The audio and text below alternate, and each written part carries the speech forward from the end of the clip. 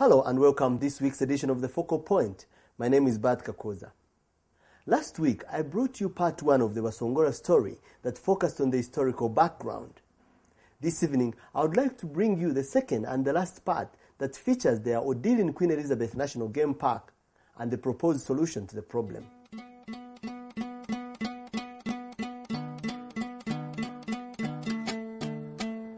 In March 2006, the Basongora were expelled and thrown out of DRC. They were transported by the Congo authorities up to Mpondo border post of Uganda side.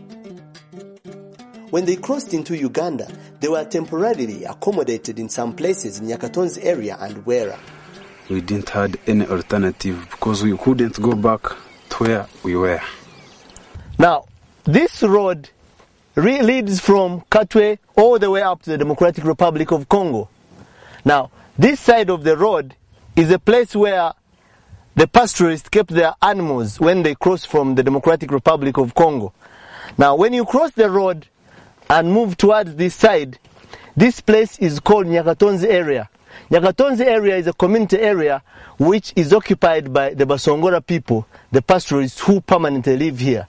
When these people came and we appreciated that they have nowhere to put the animals, so we settled them partly as we wait for defining the whole problem and see how best we can handle it as a government. These are people who had been thrown out of Kayanza. These are people who had been thrown out of parts of Mhocha. These are people who had been thrown out of parts of Rwehingo, and they had been forced to move hopelessly, as if they don't belong to this country. Meanwhile, an interministerial committee headed by the Minister of Agriculture and Animal Industry and Fisheries, comprising key stakeholders, was appointed by the President to study, analyze the Basongora issue and come up with an implementable solution.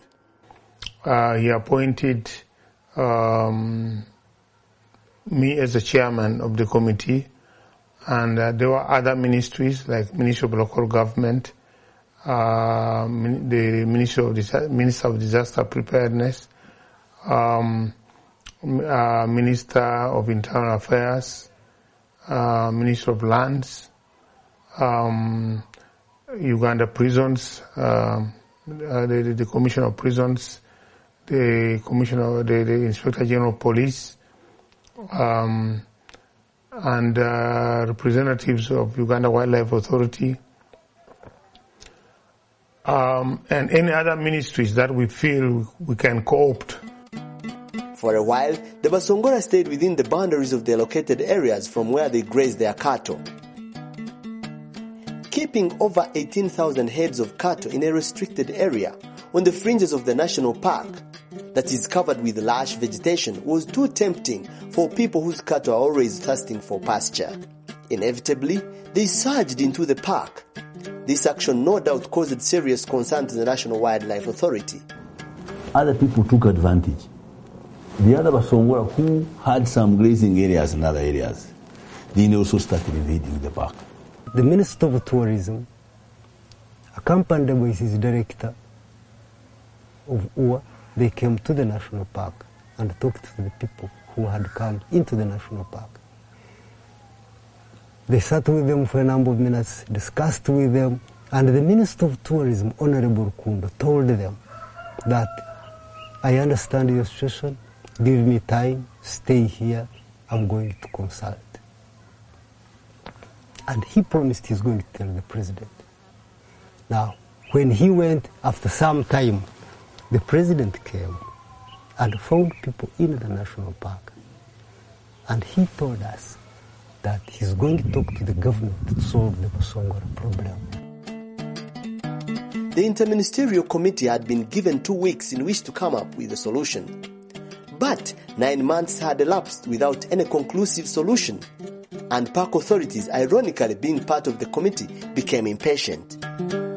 So we had to take some action, not only to create order, but also to remind the committee that the 2 weeks had long expired.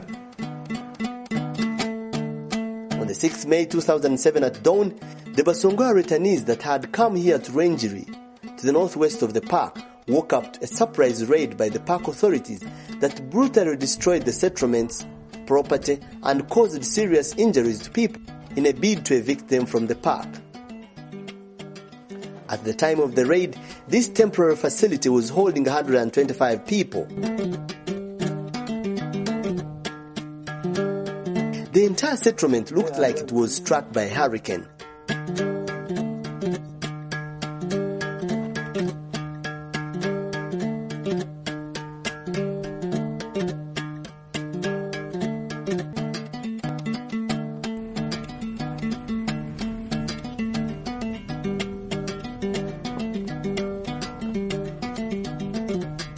Forty-seven-year-old Geoffrey Chiza narrowly survived death when a bullet from the raiders missed his chest and tore through his triceps. bahenda maju batera amasasi ibintu bikaba bisigaye mu nzu byona bayuni babitagura ibintu nanka uniforms zabana bazitagura site zo mwana w'isomero na kana somero siniya kana bazitwara ibintu byona byo mu nzu byona babitagura imibazi yanjye yenti nkani ngitunda bagishiko mbuhunga ubuhunga esaho bazifumira hansi bakatiza amagita zona bazitera bazata ebomba zo kuwogente zona bazitera bazata busaho kintu cyona kitwasigaye zo munzu ahantu hanzu yanjye hano ni sasa ndire bantire ndire reka ture isase bartera nente yanjye ni sase ni sasi. This is a bullet wound that was sustained by this guy who was shot at by the zinozorora zukubaka bansone zinozorora siskara natemzora bwo nentera kunkate yero hagabo kurindira mu. Geoffrey subsequently put up a structure to house his wife and 12 children while he waits for the next surprise. Turkubyama hitaka ko nimbareba 45-year-old Kezia Kato lost her property and her house in the raid. She sustained a bayonet wound in the head as she tried to stop the raiders from vandalizing her property. Her husband had fled.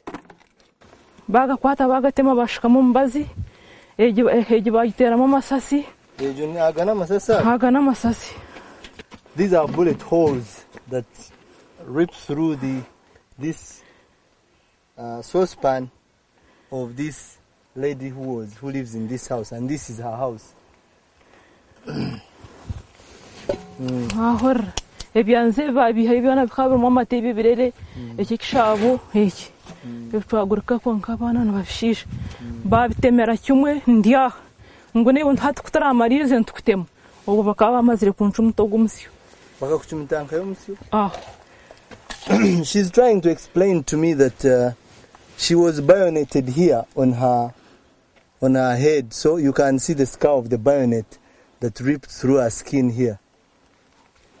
Masasa gakagar maingi ahorana batagambara nguderechta mapesha ataka tugambire na rukundo nguntuje ko baheza ahora akabene kapiteni kashemeza muyabire nabadumira ahora bakatitera rwakashatu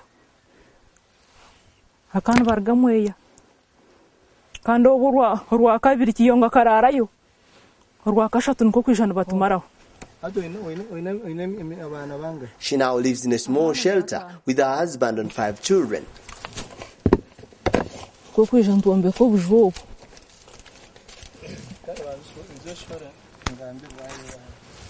nuko kuombe ko bujobo ngutungi abana tobene byo kweshweka obwenda nobutyo obutimba bwona bukasharasharwa ombuguriya habo kubaha inenyanja nugutirira cyumu. 27-year-old Christopher Happy walks with the aid of a walking stick. During the raid, a bullet ripped through his right foot. He survived death when he fell down after failing to run. He says the raid was carried out by Uganda Wildlife Authority Rangers, assisted by the army. Ebiro bitano kwezi kwa mukaga amahe gaturaliza nko kugakujya gukora ki kututira twatarigire nkahe ompaka agarge bembirwe meja mutahunga gargeine Captain Kasemeza. Galigaine wa conservation bamweta conservation warden nanka Benon. Abantu aba bakatuzindukamu hakaija Captain Kasemeza operation command ekirweki bayizinduka hanuna batandika kutera abantu 12 batera abantu amasasi umuntu kwali ojja kubaza isasi wali ojja kubuza te ebintu byanje byafa buta bataha amasasi abantu babirukya babambura hawanje hali wanje n'obusere hali awanje kubabahikizeho kiki omusaija kuna nagize ntendu yanje utagikambura banzo leke nyihemu ebintu byanje yanteraho isasa ekigeri isasa likatera aha lyarigira mwaha agana masa ebisokonkoro bya masasi balimba nanka masasi gabalimba Hatokshoma. Children also helplessly looked on as their parents were being brutalized and property destroyed.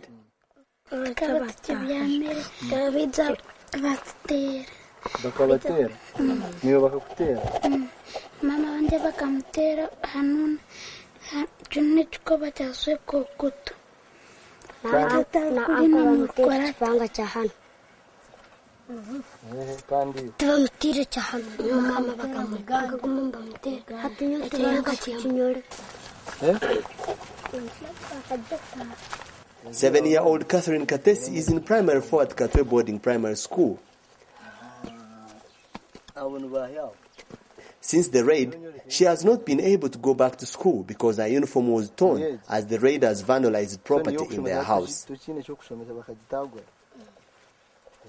Bakaiza sahi 12 baiza batera masasi batubinga toyiruka abantu kubabasigire abantu bakaterwa masasi abantu bakabatemese misho kutwirikire bataho maka batema amaju batagwire bintu batagura buri kintu cyone kintu cyo munsi cyone batwata bakitagatagura baba jangwenzi batugira ngo oda ya sarapi y'urukundo kwarko ataka tugizere ngo mureke tuturkwiza kwereka n'abantu twiza kubaita.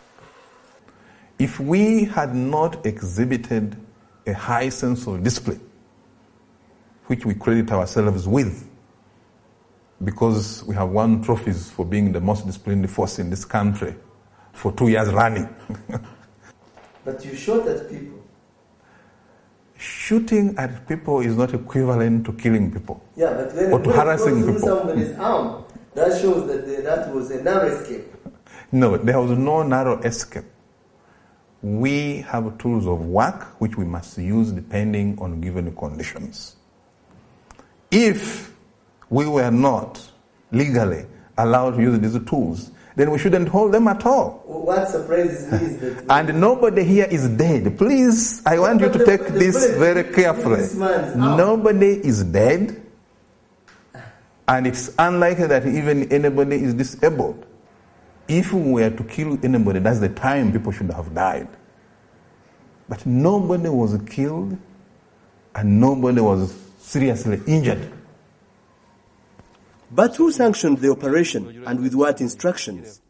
I asked the executive director of Uganda Wildlife to go and oversee the operation.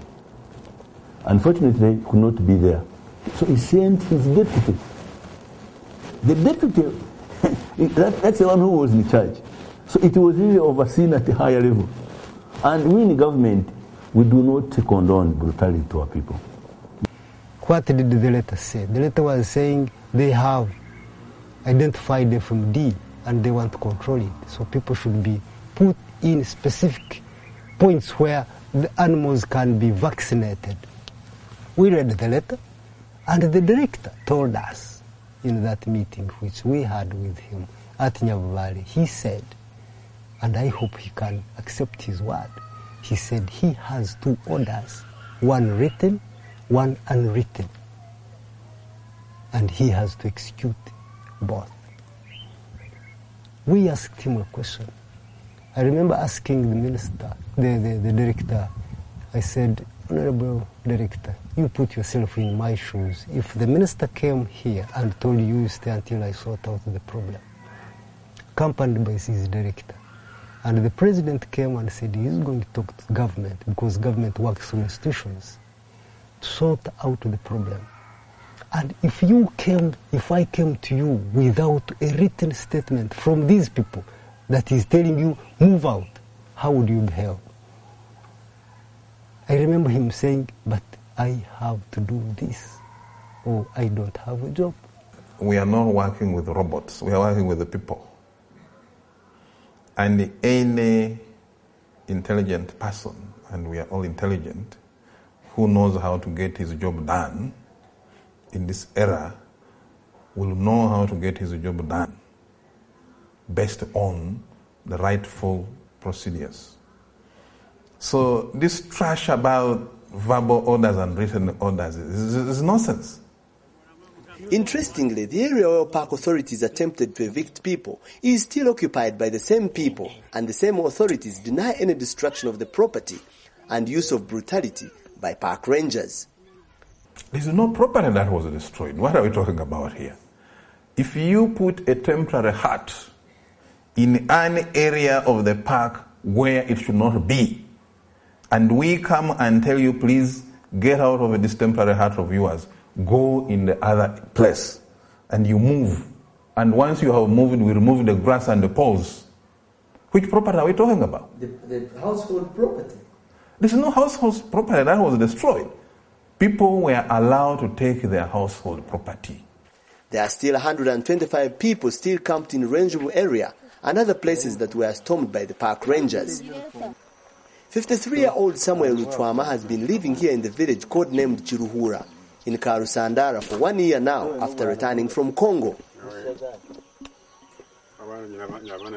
He puts up in this house with his family of 12. He has been lucky that the park authorities have not stormed the area. For him, this is home. I myself was born in Katu. So my father was also born in Kasese here. The grandfather, they also buried here. All of them, they are here in Kasese. So this is our homeland. And this is our Basongora. We are Basongora and we lived in Basongora since then. I can't tell that we started in certain year or in certain century, but on my knowledge, I found myself when I was in Kasese, and I'm still now in Kasese. Yeah. So this is my homeland. And you are not going anywhere. And I'm not going anywhere else. Yeah, that's their claim, which I say is unfortunate, because they just say the whole of this lower land used to be theirs. When we don't know, and nobody knows. They said the park used to be their land. So, but unfortunately, the history has brought us this far. When they are settled in Kabirizi, that's where they are. Bakonzo are settled here. Vanyavinda are settled in Mhocha. This is prison land. That is, you see, to us, we have come to be when it is like that. But they refer us to history, which history most of us, unfortunately, we have not read. It is not recorded, but that's what they claim. It is 10 months now since the Interministerial Committee was appointed. But what are its findings and recommendations? We realize as a committee that we have to find a place where to locate the Basongora, get them out of the national park. We evaluated the various government lands available in Kasese district. Like prisons, farms were underutilized. Mubuku irrigation scheme is only less than half utilized. Ibuga refugee settlement area, which is the largest of the land available, is approximately 30 square kilometers, was also falling vacant because most refugees were now returning back to their countries.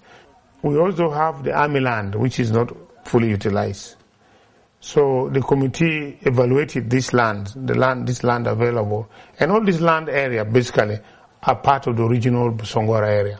But Uganda Wildlife Authorities attributes the negative developments to the sluggish way the committee is doing its work. Of course, we have also had concerns about the pace of work of the committee, because the time frame given to the committee by the appointing authority was 2 weeks.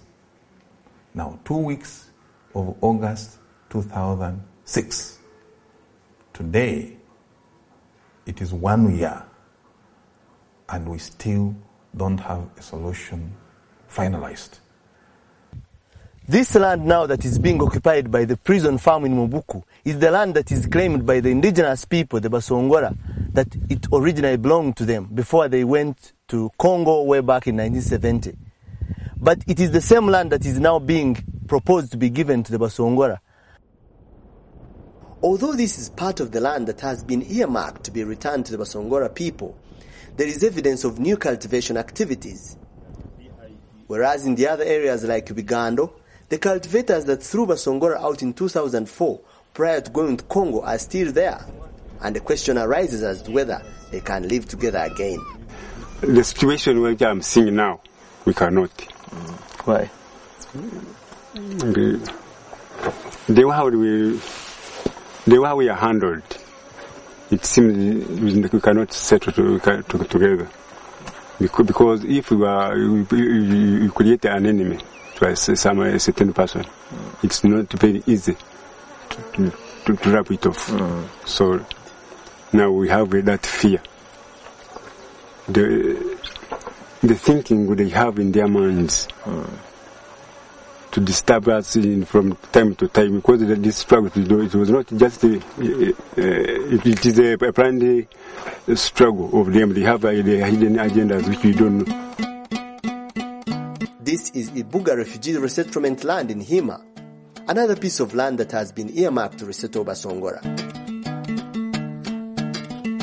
Although it is believed that the land is now devoid of refugees who are believed to have returned to their respective countries of Rwanda and Sudan, there is obvious evidence of their continued presence here. But the people occupying the land wouldn't admit that they are refugees. They insist they are Ugandan pastoralists who came from other parts of the country and are ready to live with whoever will be brought here.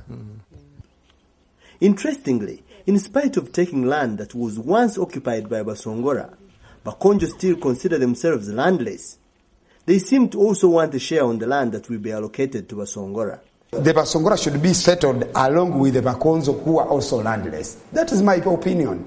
I don't have any problem with resettling Basongora, but they should not be resettled at the disadvantage, at the expense of their Bakonzo counterparts. At the end of the day, the only possible solution to solving the Basongora problem will no doubt lie in the return of their land that was once institutionalized, supplemented with educational program to sensitize them about the dangers of traditional pastoralism methods that may not adopt with the effects of modern changing world and the fast-growing population.